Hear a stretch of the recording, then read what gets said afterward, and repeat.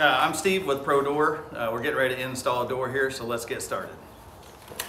Okay, here we want to talk about the prepping of the door when we get ready to install the framing and stuff. So we have don't have concrete on this site, so we had to put some door stops down here along for the garage door panels to sit on, and then obviously our goalposts are going all the way up to where the horizontals will hang on the back of that, and then we have a spring pad here in the center for where the center bearing will set, and then the goalpost on the other side with another door stop down the other side. Okay, here's what I like to do. I like to set up all my components on a table and get set ready for the install. We have our bottom brackets right here that'll go on each side, which the cables will attach to.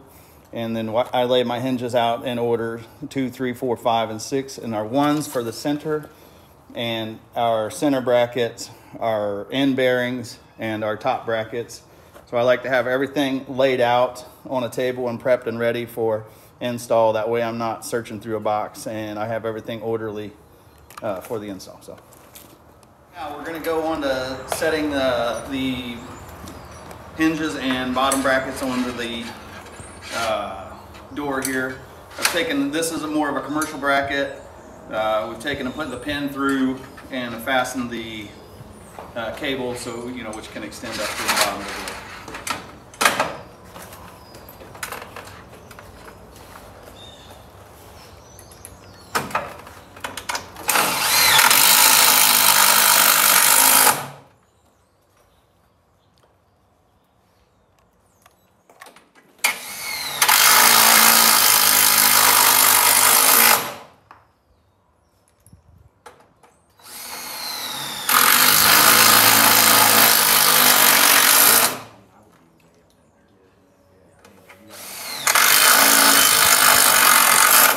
Installing the bottom step plate for pushing the door down, when you're closing the door in the closed position.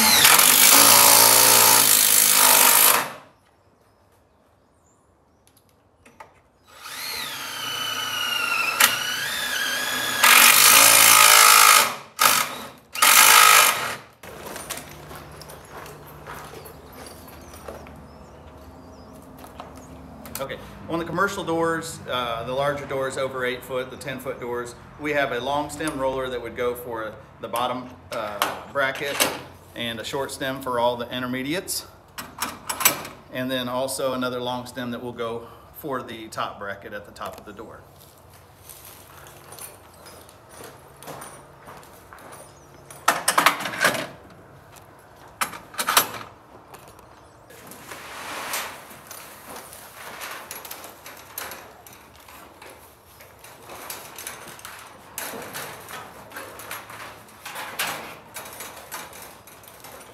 Okay, you want to pull it a little bit of an angle to get the rollers in the position to go, and then swing the door panel around and let it rest down on the bottom supporting blocks.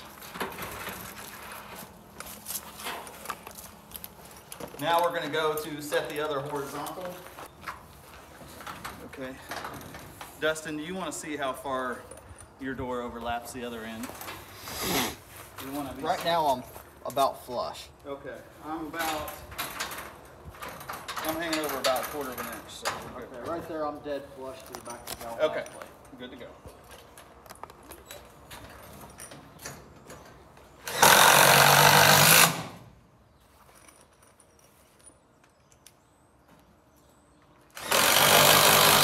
Cables, let them sit off on the end so they don't get caught in the other door panels or get matched or kinked. So what we do here is we'll put number 2 hinges on, start on the end. Now, being that we've already installed both verticals, you only put one hinge on and one roller on one end, and then put the other one on. And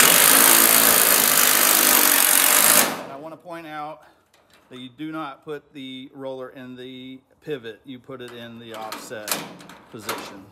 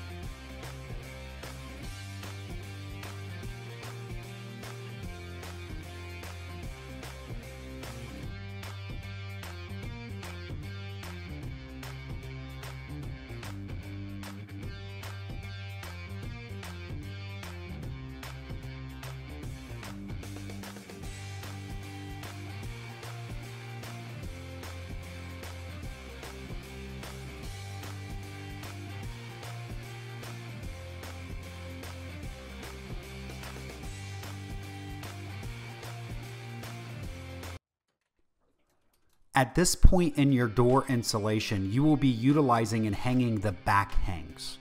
This will be a two-person process, so make sure you have somebody with you to keep yourself and your team safe. The back hangs will be mounted on the door side at the beginning at the end bearings.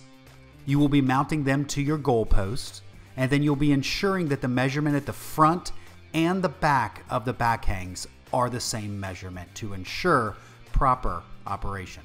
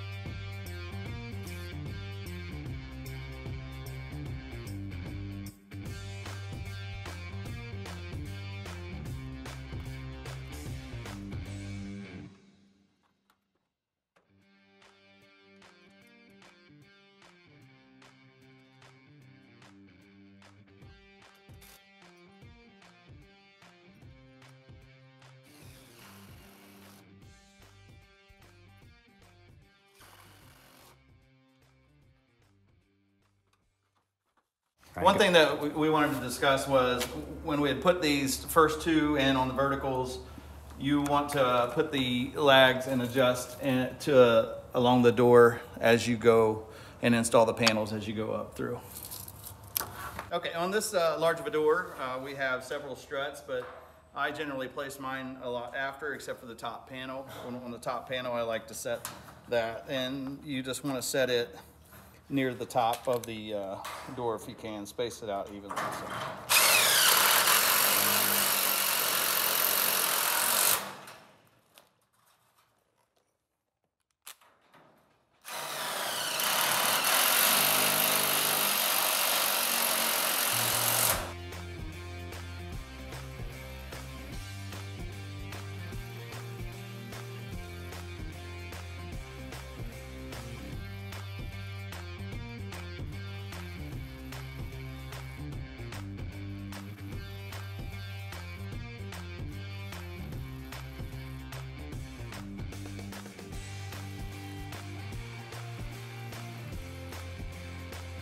Here, installing the one top bracket, I always use the bottom hinge hole to line up dead center with the top of the top bracket.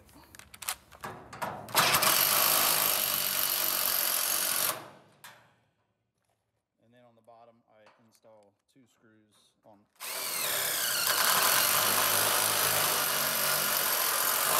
either side.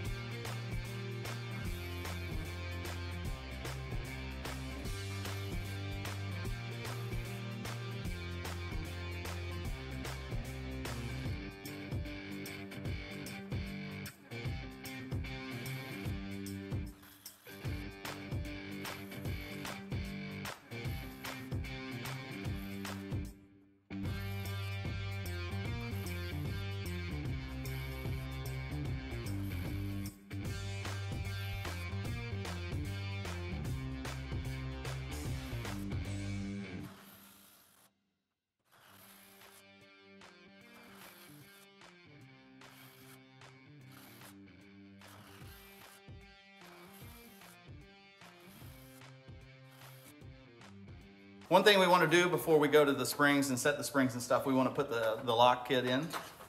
So we want to go in here and we're going to take this and knock out there's a knockout already in the perforated into the vertical track.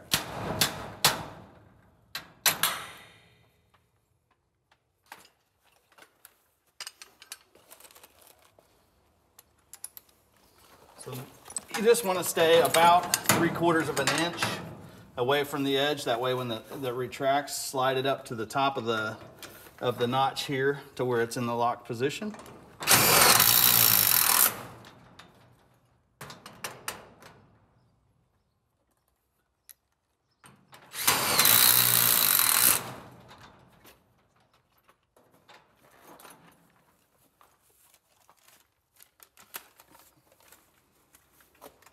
And then we want to put our last safety label on at eye height.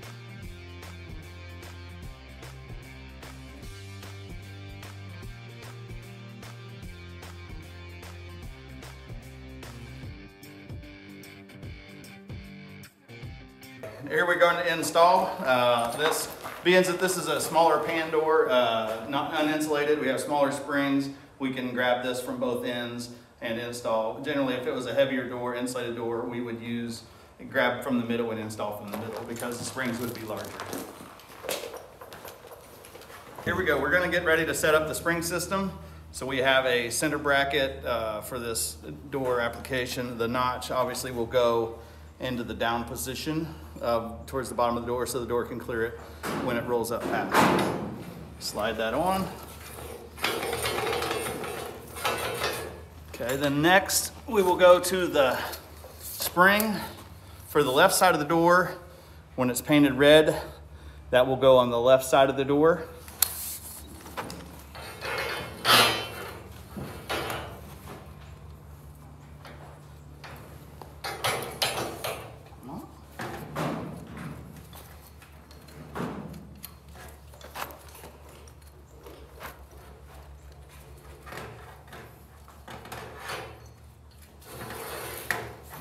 And then the red drum, red paint on the inside.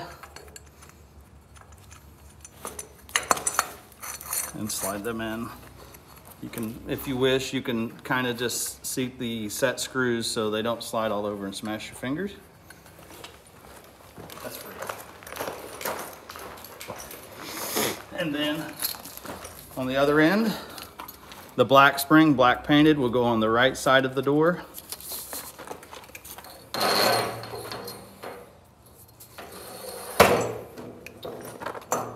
And then last but not least, the black painted drum go on the right side.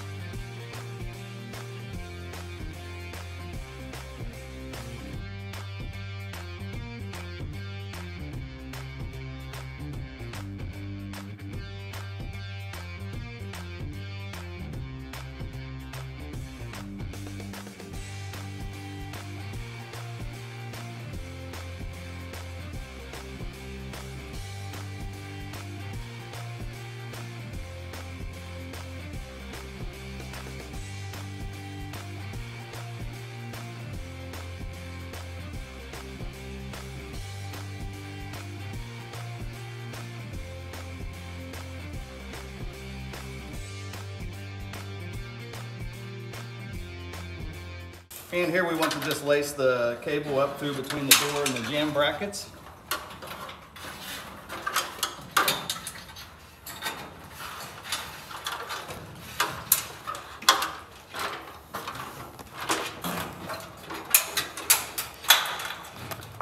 And hook it into the drum.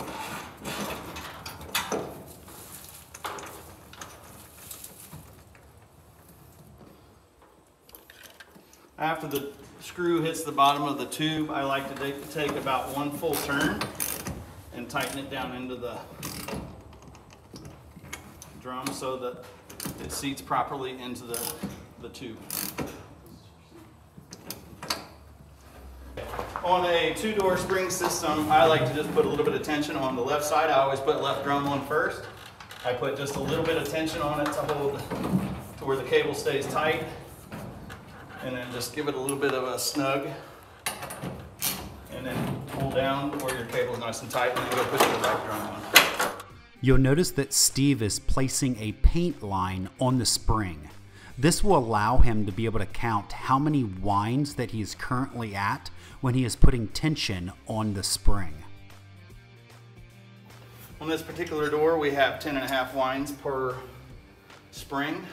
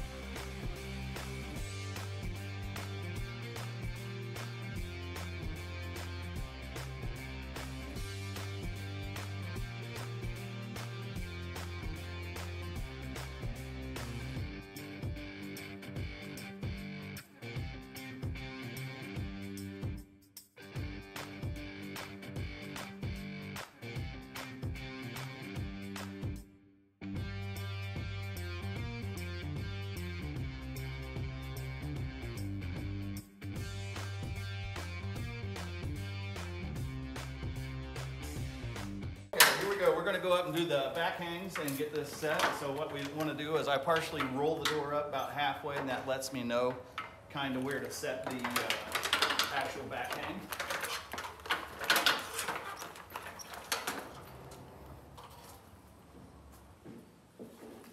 Maintain that gap.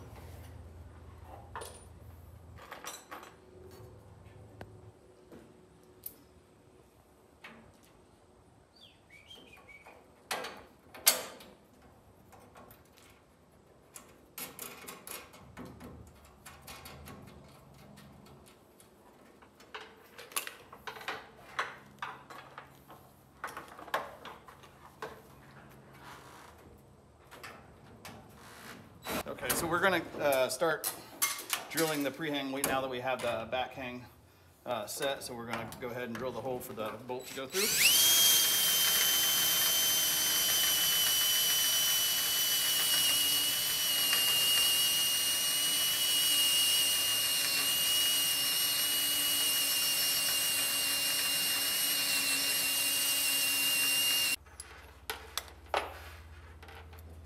Okay, we want to stick the bolt through and into the track so the door will not go past.